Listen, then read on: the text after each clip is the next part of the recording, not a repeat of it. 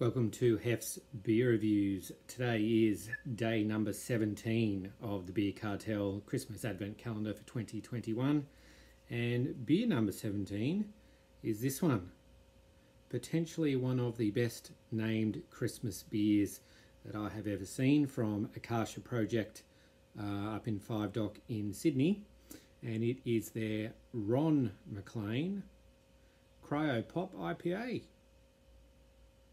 375ml can, 6% ABV, 1.8 standard drinks.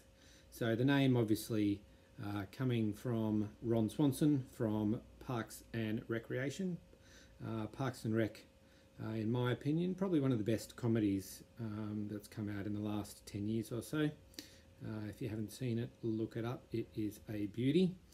And also obviously John McClane from the very famous Christmas movie Die Hard. Good looking can as well. On the back it says Die Hard meets Parks and Rec in this cryo pop fusion of uber fruity hop and ester flavour, starring in a secret blend from Yakima Chief that Hans Gruber would kill to get his hands on.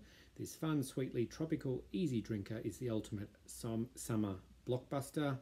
Ho, ho, ho.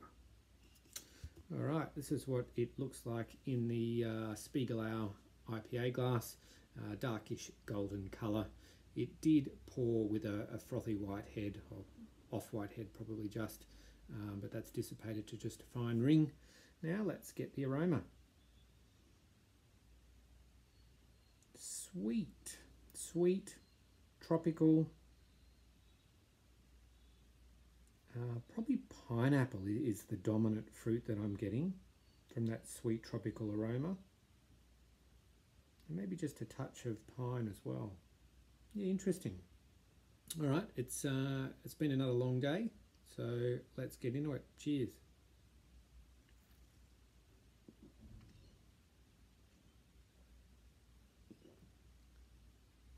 Okay, reasonably light in body. Probably light to medium, I would say, which for a 6% IPA is probably a touch on the lighter side. Drinkable, refreshing, definitely drying in the aftertaste there. It's quite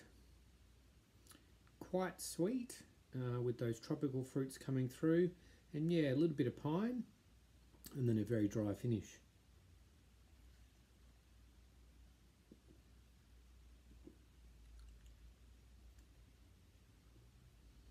That's nice. 6%, 6%, but very drinkable, very refreshing. You could sessionability, really, in terms of body and taste, I think is reasonably high. The only thing that might stop you is the 6% ABV. I'm really enjoying this, and normal IPAs aren't always my go-to. I generally prefer New England IPAs or hazy pales if we're looking in that kind of area, but this is good. This is good.